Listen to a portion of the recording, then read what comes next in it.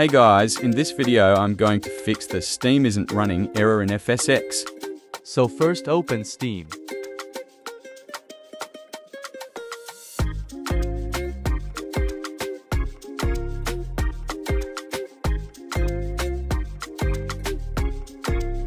And as you can see, the error pops up. So to fix it, close the error, stop FSX, and in the left top corner click on the Steam logo. And click on Exit.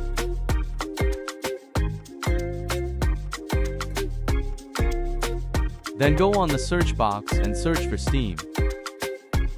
Right-click and press on Run as an administrator.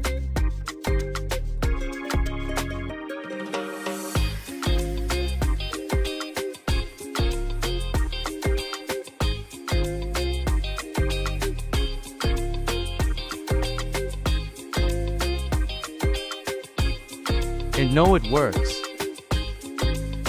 Thank you guys for watching. If you want to see more videos like this, make sure to like and subscribe so you don't miss any uploads.